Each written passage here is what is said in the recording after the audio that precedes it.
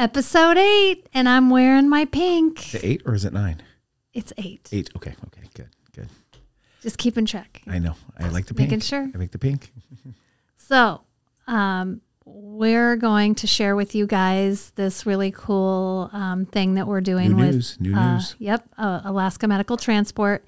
And so Charlie came up with this concept of an awareness vehicle and brought it to me and was like, hey, we're getting ready to change over our chassis. And so therefore it's an opportunity to reduce some of our decaling. It's a clean slate. Yeah. And so what do you think about an awareness vehicle? And so you want to share like how we came up with this awareness, like what awareness we chose and why, and sure, and all that you did to get us there.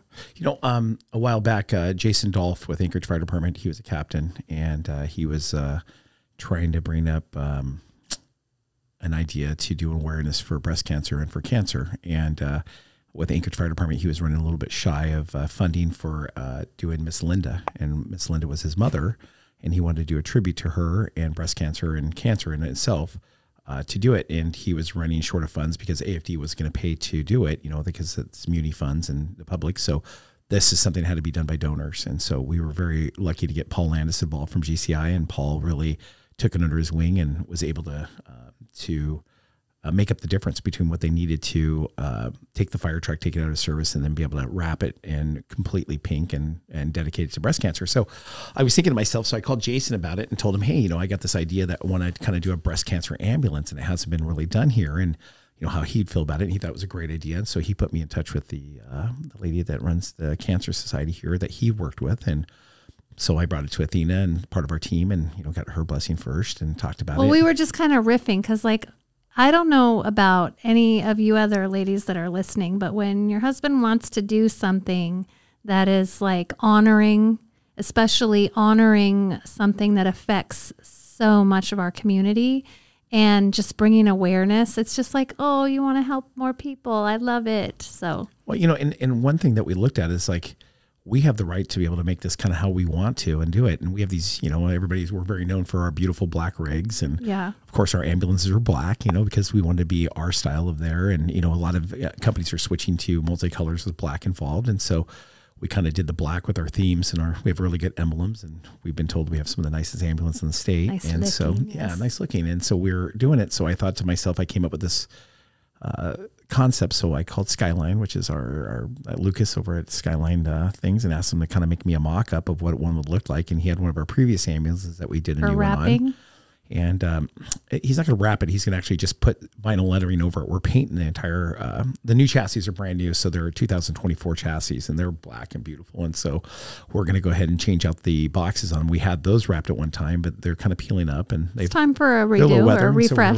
So we're going to refresh them. So we came up with a great concept. And so we have a beautiful looking design. And so what we're going to do is kind of cool is I was trying to say, how can we really raise funds for this too, and make it, more of a donation that we can give to the Cancer Society too. So we're going to put, you know, the big ribbons that go, the beautiful, pink ribbons that you put on there. We're going to put a couple big ones on the sides of the ambulances, and we're going to sell names to be able to put on those.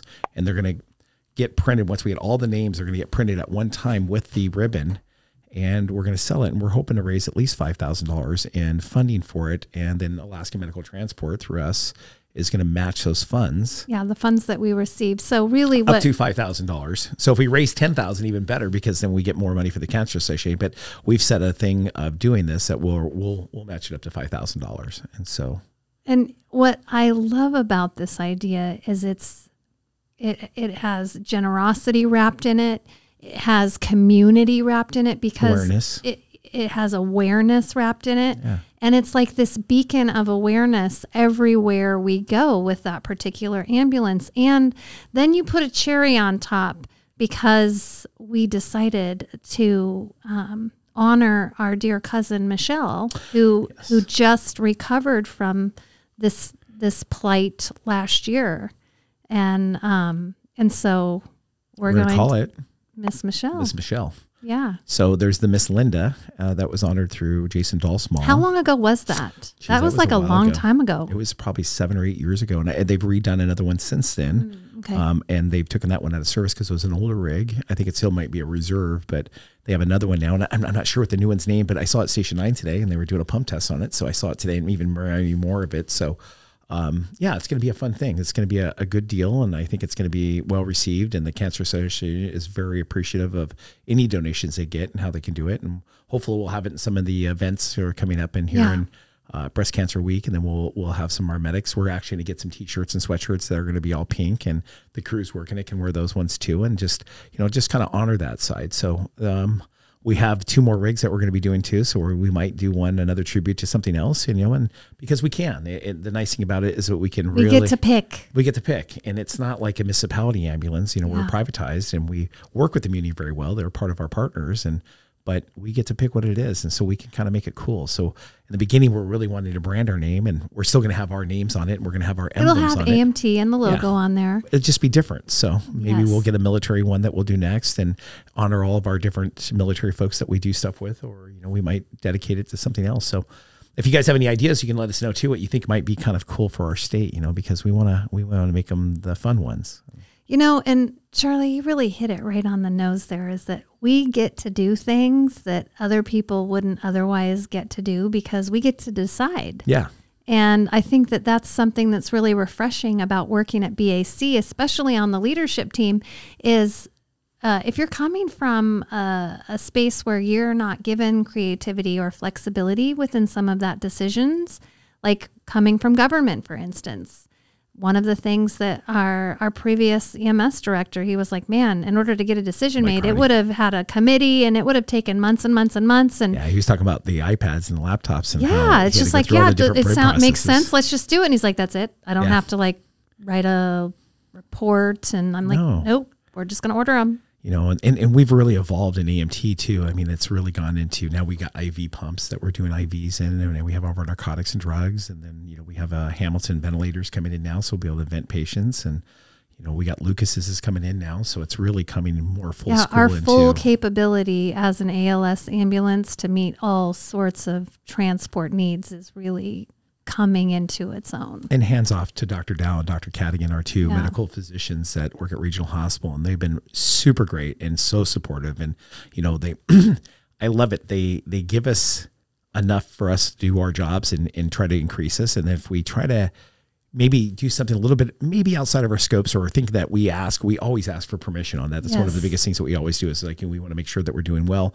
And, they'll guide us back in sometimes. Hey, maybe this is not where we should be at right now, but looks like too far off in the near future we can do this, but let's get this part done. Space done. Yeah. And then once we have some time there, then we'll move into this other next space. One. So it's a great partnership with both those guys, and they both keep us in very well, and both great doctors, and we can talk to them anytime. And we really appreciate their mindset. Yes. And when I was on Girdwood Fire Department too, and we both were, Dr. Cadigan was our doctor there too. So we already had some previous relationship with him. So it made it real nice to have somebody that we already knew. Yes. And their mindset around just growing EMS and EMS capabilities within our region is part of that. It's like being in alignment with others who, our goal is to just do a good job and to provide this community service that we know our community needs. And we can't do it for free because we have payroll and all these other things. We are a for-profit company. We're not a nonprofit. It's true. However, we're coming from this space of we're really here to serve. Yes. And there's absolutely nothing wrong with being able to have your lifestyle and also serve at the same time. Yes. So, and we're fortunate. I mean, BAC has been around 24 years now. So BAC has been around 24 years now, and it is the backbone of our other companies that we do it. I mean, when I say that, it is it's the most established. It's been the longest. It employs the most people, and we've been very lucky, and it's been very successful. And we've had great team members, so we're able to a little bit give back. And when we let other communities take EMS classes with us, and we don't charge them, and we come in there and we make sure we feed them, and we take care of them, and there's a lot of community effort that's done in that. And, we want to make sure that we're furthering it all the way from Cordova to Hope, to Girdwood, to other places that we want to really be partners with and help them and their EMS. And you're absolutely right. It's because of the work and the groundwork and the time and the investment that we have put into BAC that we are able to be generous in all of these other areas. And that is something to be truly grateful for. Yeah. And I'm really excited about Miss Michelle because I love the fact that we're going to have a pink ambulance because I love pink. Show your purse. Show your purse. It's a reddish pink.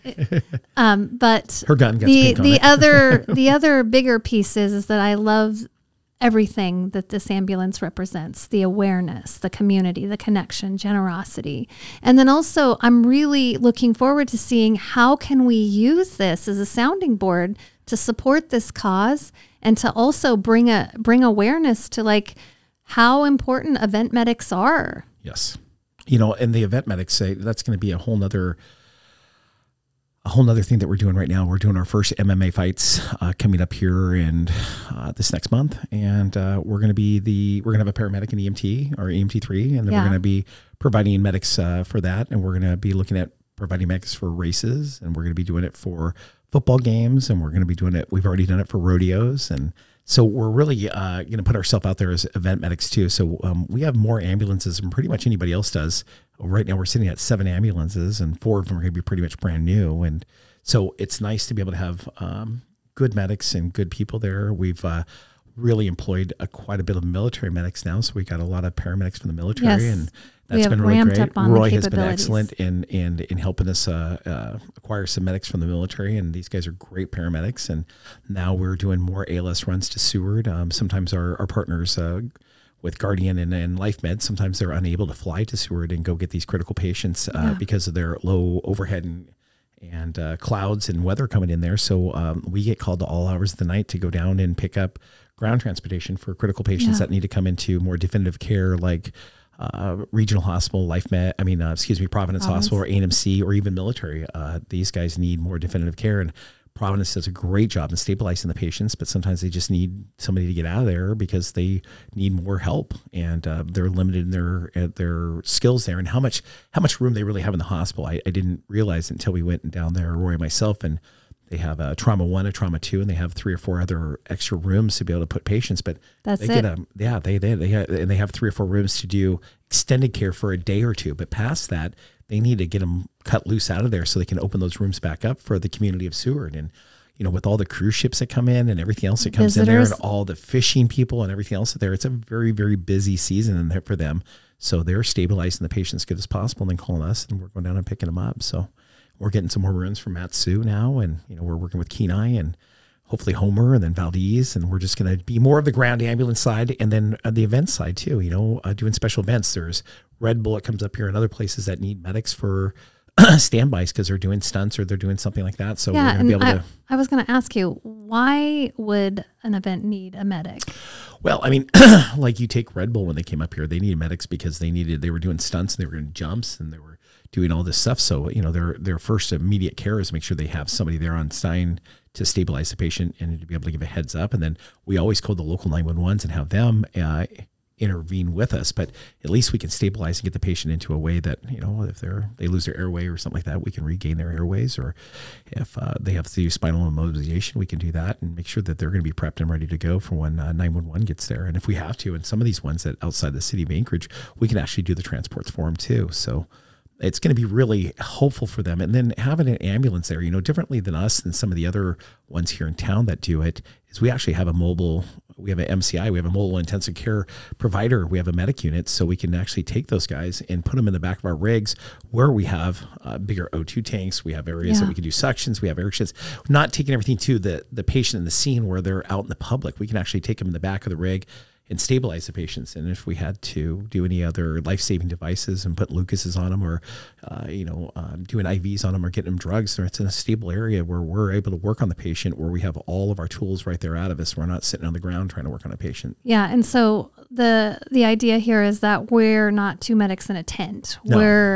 We're 2 medics with ALS capabilities if it's required or requested in an ambulance with wheels. Yeah, and the nice thing about that is we might have a tent there too, but we'll have the ambulance rig there also. We'll have a facility where people can walk up to us and talk to us, but if we need to pull somebody personally into something's happening to them, that we can do it outside the public eye. You know, we can actually put them in a place and make them feel secure and be able to have them some privacy around that. Yes. And, you know, you never know whether Alaska is going to do. So keeping their temperatures right and keeping them there and, you know, getting them comfortable and, you know, where we can really work with the patient and help them. And I feel like that's the next level of this event medic idea is that oftentimes when you think of event medics is you're thinking of somebody who's manning the first aid tent and that's it. And most of those places are BLS too. They're basic life support. So, and which is, you know, 90% of what the calls are. I mean, a lot of that stuff is a BLS calls that we have that somebody's hurt their finger or they sprained their ankle or leg and we just got to do some minor things to help them. But when you have somebody that's a critical patient and doing that and be able to have the life packs, be able to have Zols there, be able to have interventions that we can do that really help them. That's going to be the key thing for the first 3 or 4 minutes or 5 minutes until we get more ALS there that we have to, and then getting extra team members there to help. And I mean, just as a business owner, if we were hosting an event that had a bunch of people there and I just think of the liability of like, wow, like this is because we have special insurance that we carry for Alaska Medical Transport that is professional insurance that protects whoever we would hire from anything because it's insurance for the medics while they're practicing. It's for our skills. It's our skill levels and things that we're doing in there. And our doctors pack all that skill level. So, I mean, you have a doctor backing us all in that stuff. You know, on EMT1s, you don't need doctors to back you. You don't need a physician sponsor to say, hey, these guys can do this different EMS skills because they're ones. They don't have any really capabilities other than like the first aid and administering oxygen and glucose. Yeah, glucose stuff, the small stuff they can do. But now as 2s, 3s, and Ps, I mean, our IVs and dehydration and things like that to get them up there. You know, when you're having races for runs, you're going to have a lot of people dehydrated. You might have some people who are severely cramped. You might have an asthmatic thing where you have to do some blood sugar issues. Yeah, we can do all that stuff in there and be able to do the intervention on them until, like I said, if it's in the Anchorage Bowl area, until we get more ALS or more help from the fire department. But we can be that first person to be able to interact with that. And it makes a big difference. I mean, very big. Well, and if you can imagine even being willing to go into remote areas or more remote areas outside of like the main cities and boroughs. We're really looking forward to that. So if you're looking towards, you have some camps that you need medics at and you need things like that, we'll be able to mobilize and be able to take equipment out to the camps and be able to have extra oxygen out there, extra drugs, extra things up there. Because when you're having a logging site or you're having something that's a remote medics for oil or exploration and stuff like that, there's a lot of companies doing it. But if it's on the roadway, we can actually bring an ambulance and bring a rig up there. The North Slope, I mean, we've been approached several times in the North Slope for putting medics up there and how we can do that and our new ambulances. And, you know, there's a lot of remote sites that are out there that they need help. And they have the, you know, what's usually security guard EMTs, and those guys are great too. We've had a lot of them. But they're EMT ones. No, there's some of them are 2s and 3s also. But the remoteness for them is out there. And you have to have people really trained in the remote medicing, having those guys, because a lot of people are used to just having that rig right next to them. So we want to make sure that they get the best quality people. Forestry, that's another thing that we're chasing after too, is the forestry, working with the forest medics and be able to have medics out there to help support our wildland firefighters. So we have a lot of good things coming up with the EMS side of it, and you know, we're just excited about it. Yeah, Miss Linda is going to be really cool, guys. And when you guys see this on the road, you mean Miss Michelle? Miss Michelle, sorry, Miss Linda was the fire truck. Miss Michelle. Yeah. So. That's going to be pretty exciting. When you see it, you guys will have to put some posts on there and take some pictures and put it on our page and let us know, you know, because we really want to make sure the awareness I wanted to get back to is when we got GCI involved in this, and Paul was so kind about helping with this with AFD for Miss Linda, that they had actually one of their reporters from their TV stations that they owned at the time do a story on it. And it ended up like one of them that was in the management team or what else saw it or was part of it, and was having a little bit of issues and problems, and he went and got checked. And one of the stories Paul tells me that he just really homed in on him is that it's just not females or anything else. This was a male person. This was a person that was having some problems, and he went and got checked, and he got it done in time that it wasn't. So was there like a lump in his breast or like I'm not sure if his chest or if it was in his colon or whatever else it might have been. It wasn't, but he got checked. He got checked, and they found something, and they found it early enough to be able to remove it, and then now being cancer free. And of course, you know, that's rechecking up all the time on there. But,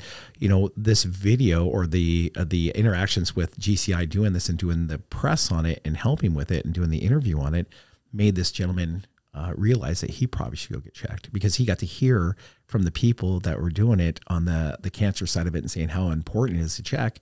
And I think he mentioned it to one of the people, and they said, you should come in for a check. And then he found something. And so he ended up taking some time off of work, had some surgeries done, but it was it's remarkable, very successful. Though. Yeah.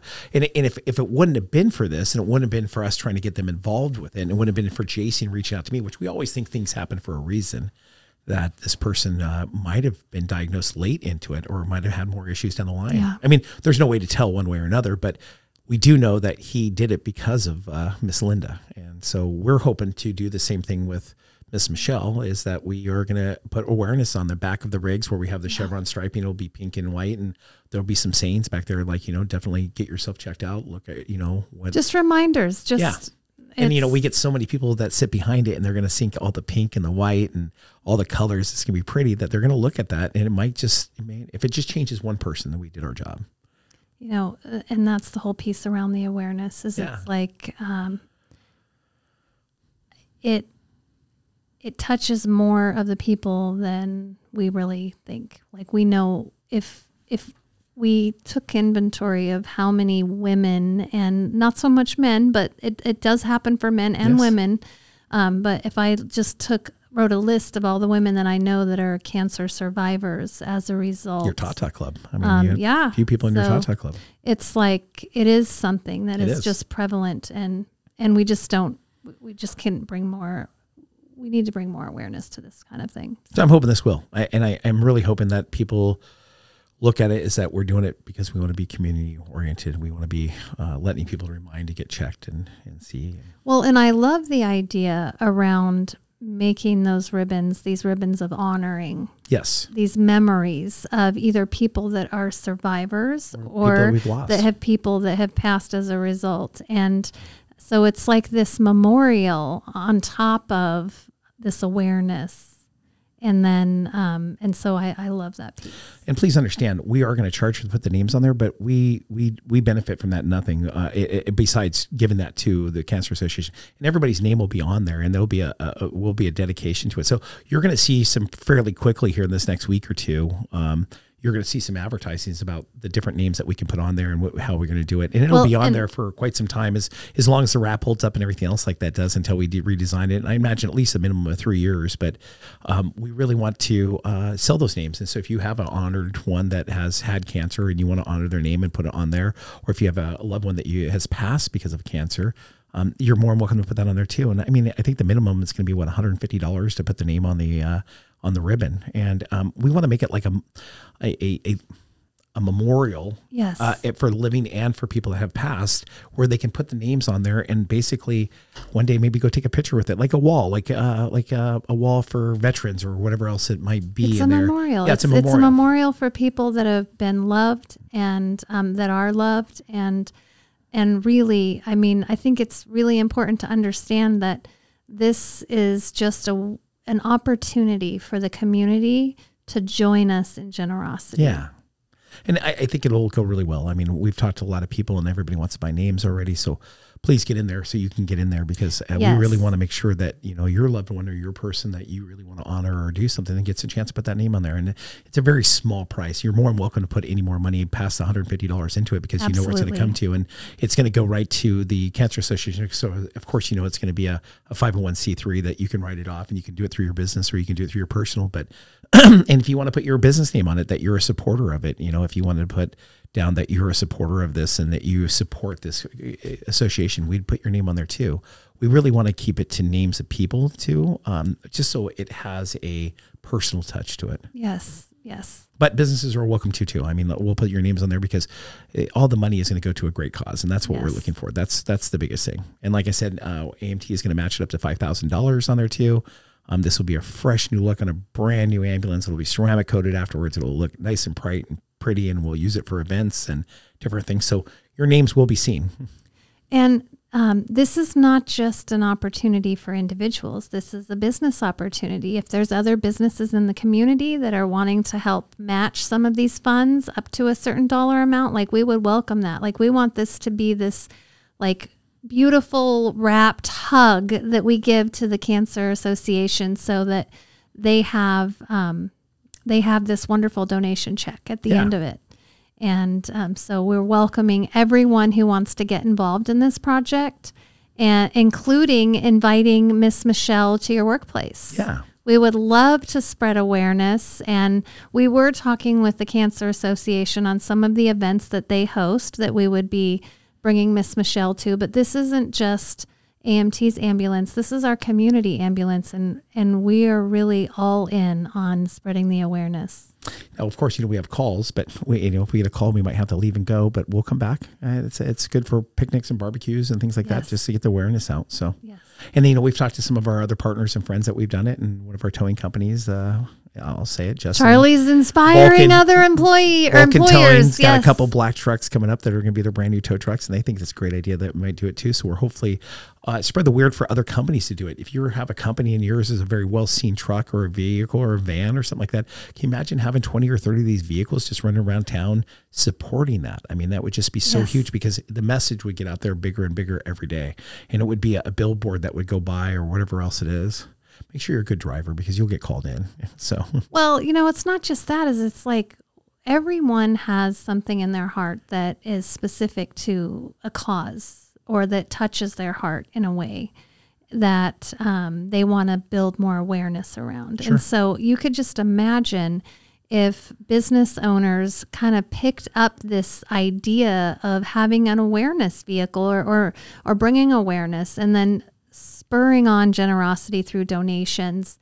And could you just imagine how much funds could be raised for all of these different causes that are just doing good in the world? Yeah, it would be amazing. You're still advertising your business. You're still doing your jobs, but you're just helping out another organization in a simple wrap, or a simple of putting something on there that would help it. I mean, it would just and encouraging generosity and donations around that. Yeah, all of us have friends that'll help.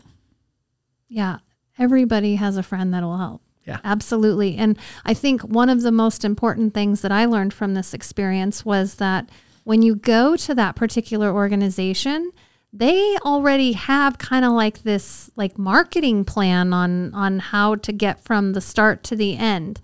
And I'm not necessarily saying that they're going to be able to help you with who does wraps in your city, but they'll kind of be able to walk you through, well, this is what like a commencement ceremony could look like. And then we'll do a press release to build more awareness around it. And then we can have a ribbon cutting or something like that when we're presenting the check. They will help you orchestrate all of this, because this is part of what they do, is they spread awareness about their cause. And this might wrap into Bach too, that we end up maybe making one of our buses into, instead of the gold emblems, we put pink emblems on it, and we honor that to the association. It won't be probably as loud as a wrap. When I say loud, as much as we have more flexibility with the ambulance, because we're not an executive service. Yeah. And one of the things about the ambulance service is, one of the big things that we do is we take people to radiation and cancer and to therapies quite often, and from the hospitals, because some of the hospitals don't have that in their hospitals. So we have to pick them up and take them to their appointments to and from. So how honoring is that for the patient that gets in there, that we're honoring them to be in our ambulance too. So there's some other things around it. And I think some other businesses can help from it. And, the transportation companies, and all the way down the ambulances, all the way down to roofers or plumbing companies, whatever else it is. It's really endless. Yeah, it's endless. Endless to the possibilities. You could wrap your emblems all over it and make them pink and dedicate it to somebody. And, you might have a family member or somebody else, or a coworker or somebody else that might have been going through this. And this is a good way that you can honor them. And it's not just cancer awareness. There's some people where Alzheimer's touches them, or special needs. Anybody else? Yeah, it could be anything that you feel passionate. I was on the board of Challenge Alaska for quite some time, and we helped a lot with that. And that's just a very passionate group that really does a lot of good for the community. So it could be whatever you decide you want your company to support. But you should support one of them, and then you should put that on your page that you support them, and be a supporter of them, and then work with them. Yeah. And, something that really resonates with me in this, the way that we choose to lead through the community, through our business, is that we have over 200 people that BAC interacts with on a weekly basis, because we have team members. And so we're an example to them on how we operate within the community.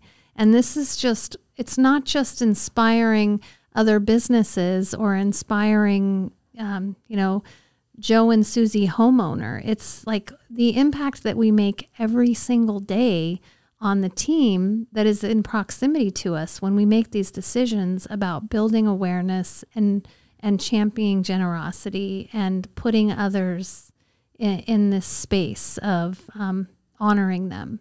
And so this rings all these bells for me, this project. And even our employees are super psyched about it. They think it's a great idea. We've had some employees that are medics and some other people that have had struggles with different things that they've had to in their lives. And some of this might be the same thing that we're supporting, but those people think it's awesome. And, they're proud to tell their loved ones or friends or others that we're supporting those things too. So,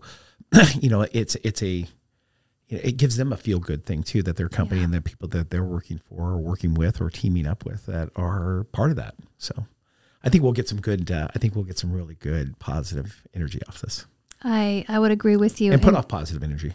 And there will be so many opportunities, especially on Facebook and on Instagram, to just read and understand about how you can get in on contributing, or all of the different pages and posts that will happen around Miss Michelle. And there was a few comments that we made about this is happening in a few weeks. And for a lot of you probably don't realize, but we do film these podcasts in advance so that we're prepared. And so this is going to be happening at around the end of May. And so for those of you who are a little confused about how we were explaining it, like all of these event happenings are going to be in that space. Yeah. We're excited. Yes, we are. And we're really excited about the listeners that are coming in and just kind of like hearing some of the ideas and some of the things that Charlie and I kick around, and the opportunity to really just encourage others and to lift them up into this raise up mindset that we live in and day out. Yeah. And so thank you for joining us on this episode 8 and learning about Miss Michelle and our event medics and how grateful we are to be a part of all of these little things that we get to do. One of the things we want to ask you too is if you guys have any questions, or is there anything that we can help you that you think that we might have knowledge that you might need help in your business, or something you're asking questions for. So you can always leave a comment on there and ask us if we can comment on something or give you some advice on something or how we did something. So the whole object of this thing is to create awareness and help people with their companies and their businesses. Absolutely. We were very fortunate to get some help from other people when we were going up, and we want to just return that. Yes. So you could absolutely find the Raise Up podcast on Facebook and Instagram and ask us questions there. And we will be more than happy to answer them at the end of our podcast as they come in. So, one of the cool things we're going to be doing too is we're going to be bringing guests on. So that's another thing that we're going to be bringing on. We're going to bring some of our partners and some guests and just talk about how our relationships and how our partnerships have really helped us and how we can help them. And we'll have guest speakers, and as we're going through trips, you might see some podcasts us on our trips. We've got some stuff planned. So you might see some interesting. It won't be this little room. It might be in our motorhome, or it might be on a trip that we're going to talk about what's going on in our life, because the work-life balance has to happen too, and it's very important with your kids and your wife and your employees and your friends and all that stuff. We have to, everybody works so hard to get where you're at, and then all of a sudden you're 50, and then you're 55, and then you're like, okay, I need to start enjoying time. So I'm 55. So anyways, I just want to make sure that people know that you have to have that balance in your life. And I'm hoping you're seeing this as a helpful hint to how to do it, because we didn't know how to do it for a long time. I mean, we were always to the grind, and now it's like a little bit more like we're a little bit laid back, and things are a little bit not as serious, It's still serious, but we can laugh at each other a little more. We can laugh about it. Yeah. Yes. We're not so serious with each other, but really we do want to bring value, and we hope that you've enjoyed this episode. So we'll see you next time. All right. Bye.